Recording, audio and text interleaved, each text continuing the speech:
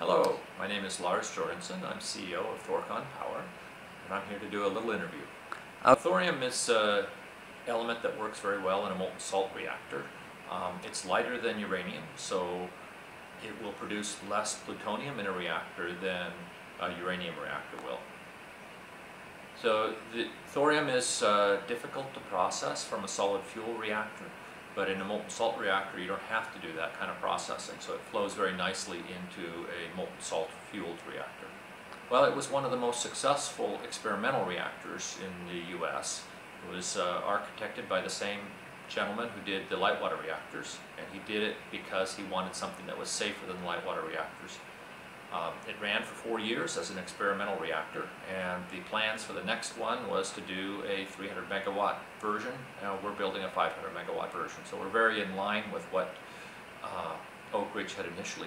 The world follows the leader, and light water reactors had the lead by far. They then were looking at breeders, and there were two competitors, the molten salt reactor and the sodium fueled reactor. Molten salt reactor and the sodium cooled reactor. The sodium cooled reactor had stronger political support, and so when they had to cut the budget, it was the molten salt reactor that got cut. And since then we haven't designed any new demonstration reactors. We just have gone out of that business. So the ThorCon design was aimed first at having full passive safety.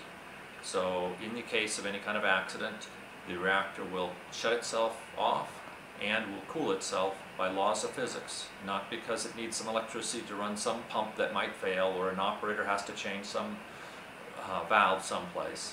It does it all simple physics. Water evaporates, bubbles go up in liquid, things fall in gravity. Those kind of properties are the things we depend on to be sure that we turn ourselves off and we cool ourselves in the event of an accident. No. In fact, for our final test of our demonstration reactor, we will put it through the paces of an accident that's more severe than Fukushima, where we lose all cooling, lose all electricity right away, lose all operator support, and still the reactor will shut itself off and cool itself. In order to make a significant difference in the world, we have to be a lot more cost competitive than current reactors. So we actually have to be cost competitive with coal. We've designed it from the ground up, targeting to be cost competitive with coal. We take advantage of the fact that in a molten salt reactor, you have no high pressure, so we don't need the big reinforced steel and concrete structures that they have with light water reactors. We build it very much like a ship. In fact, the founder of the company built 4 of the world's largest oil carriers, and we architected it very much like that kind of a ship. That means that instead of building a power plant using local staff for the first time building a power plant, we'll be building it in a shipyard using staff that have built hundreds of ships before. That gives us much higher productivity and much higher quality, resulting in lower cost. So our plans are to build a power plant factory that can do 10 to 20 gigawatts of new power plants each year. If we were to build one as large as an existing shipyard in South Korea, we could churn out 100 gigawatts of new power every year. That's enough to meet the entire world's demand. Well, we plan to build that power plant factory in Indonesia and to be exporting from Indonesia to the rest of the world.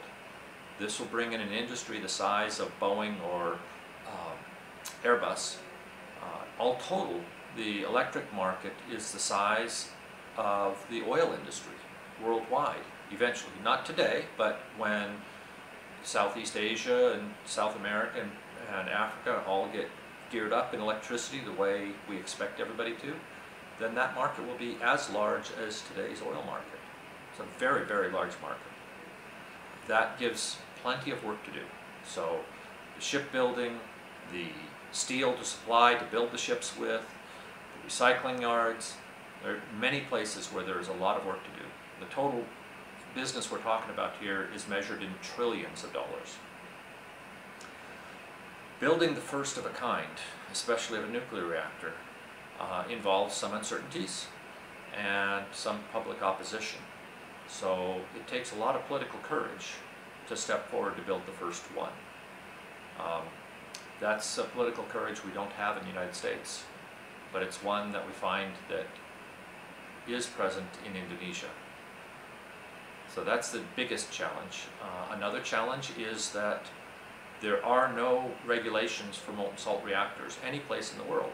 Somebody needs to invent them. So this will be a challenge for the regulator. In Indonesia, we find a regulator that is smart and anxious to actually get to work on a power plant. They've been around for quite a while. They've regulated 3 research reactors here, so they already know what they're doing. We're looking forward to working with them.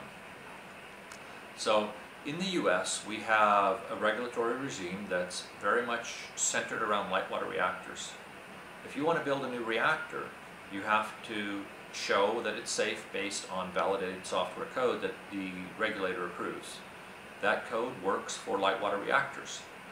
If you want to build something that's not a light water reactor, you have to use validated code. But in order to get validated code, you have to build a test reactor. In order to have a test reactor, you have to show that it works with validated code. You can't get there from here. The US has to rewrite their regulations before they can do this. And the US has plenty of cheap natural gas. So there's some strong political forces and economic forces to say we don't need to take on the risk. So in the United States, we don't need that extra power. So there's no politician willing to step forward to combat the forces that drive natural gas. Well, Japan has had some recent bad experience with nuclear power, so there's a lot of opposition. And Japan is even more scared than the US. In fact, Japan has made some very, very poor decisions because they're scared. Fear has driven Japan to do things like evacuating a hospital in the middle of a night when everything was ruined by tsunami. And 1,000 people died from that fear. Nobody died from the radiation. There are very few countries in the world that have experience regulating nuclear, so they have an existing nuclear regulatory regime that are not deeply set into light water reactors. The choices are very few. Indonesia is also the 4th largest country in the world by population, and yet it hasn't built out its electricity yet. So once we get approved here, there's a very large market to look forward to satisfy the electricity demands just in Indonesia alone.